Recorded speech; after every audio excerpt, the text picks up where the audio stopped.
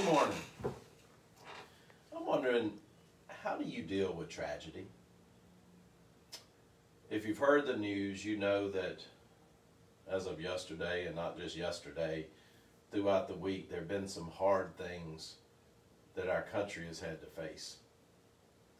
And some of it, it's easy for us being where we are because the stuff that's going on a lot of times is at different places in other states, and it's just kind of easy to let it slide by and dismiss it. But then eventually that tragedy is going to strike closer to home. So what is it that we as believers do, no matter what the tragedy is, no matter where it is, no matter who's involved? Well, I think there's a scripture that can help us deal with that today. It comes from John chapter 16, verse 33. And it says this: I have told you these things so that in me you may have peace. In this world you will have trouble, but take heart, I have overcome the world.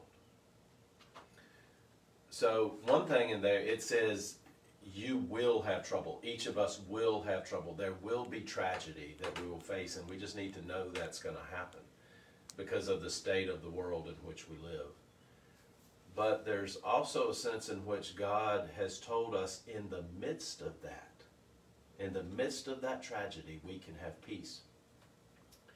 I don't believe anyone who doesn't have God in their life can really have that type of significant peace. So if we understand that, if we know that through our relationship with God, we're able to embrace that peace because we know God has overcome the world, because we know there's something bigger than the situation that we're facing. We know that God desires to use us as part of His kingdom to provide peace to others, to provide encouragement. And a lot of times in the midst of that, we don't know what to do. We don't know what to say.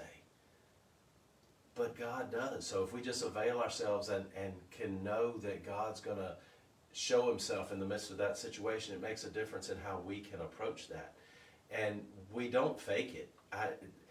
I do not like the saying that says fake it until you make it. We as Christians should never do that because people know when you're being fake.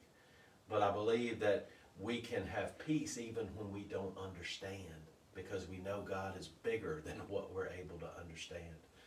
So I don't know where you are. It's not like I'm super stressed out today, but I am, having heard some things in the news, I am bothered. I am concerned. I am hurting for some other people. And so in the midst of that, I want God to be a part of my day and what I think and what I do and how I respond to others, and recognizing whether there's anything specific God wants to use me to do to make a difference in what's going on around me here at Woodland, in my family, in my community, in my state, in my country, in my world. But I want God to be a part of that, and that's what it means to be an overcomer, is to allow God to use us where God desires to, when God desires to, with whom God desires. So no matter what's going on in your life today, no matter whether you're dealing with a tragedy or not, I still believe God desires each of us to be an overcomer. So as you go about your day today, I do hope that you're blessed in a way that you experience God's peace, but also that you will seek to be an overcomer.